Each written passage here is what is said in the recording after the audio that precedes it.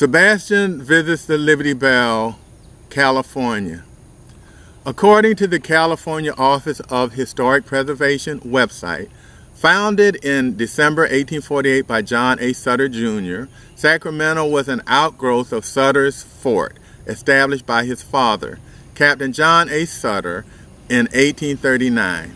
State capital since 1854, during the gold rush, it was a major distribution point, a commercial and agriculture center, and terminus for wagon train, stagecoach, riverboat, telegraph, pony express, and the first transcontinental railroad.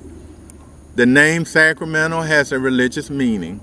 It is Spanish and translates to sacrament in English. The trip was Sebastian's first visit to the West Coast and to the most populated state of California.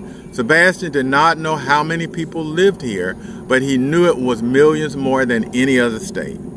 He also knew that California was the home of Disney and Hollywood, where movies and television shows are made. Sacramento was the second largest city on his trip. Denver was the largest. Sebastian saw a lot of activity surrounding the Capitol building, which had a gray slate colored dome and columns surrounding in all directions. Behind the Capitol, Sebastian saw a lot of construction barriers hiding the renovation work there. He thought the construction work might hide the bell located in a park behind the Capitol that was surrounded by barriers. To Sebastian's delight, he was able to walk around the barriers and found the park was open and accessible. The bell was in an alcove of trees and shrubs, almost hidden from sight.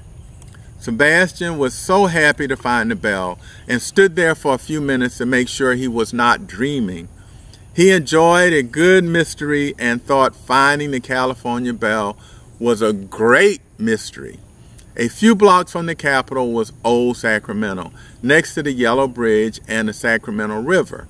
Sebastian and Dad ended their visit to this wonderful Capitol in Old Sacramento, enjoying lunch on the deck at a Mexican-themed restaurant above the historic street below that was host to shops and restaurants.